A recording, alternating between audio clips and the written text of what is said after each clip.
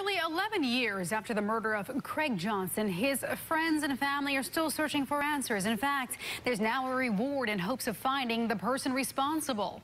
CBS North Carolina's Lauren Haviland shows us how those closest to him, along with the Fayetteville police, brought attention to his death today. Fayetteville police say reminding people each and every year about the murder of Craig Johnson is working. Investigators say just within the last year, they've gotten some new information. Unfortunately, it's not enough to solve the case. Johnson was a barber at the Lineup Barbershop on Yadkin Road in Fayetteville. Police said he was last seen cutting someone's hair around 9 the evening of November 19th, 2005. The next morning, someone found Johnson dead inside the business. Investigators said he'd been shot multiple times.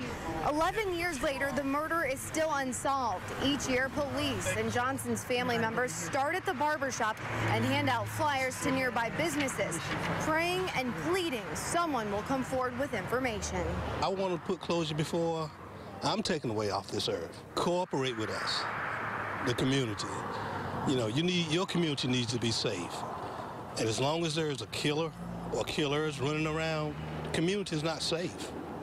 So it's not, you know, it's a little bit bigger than Craig when you really look at it.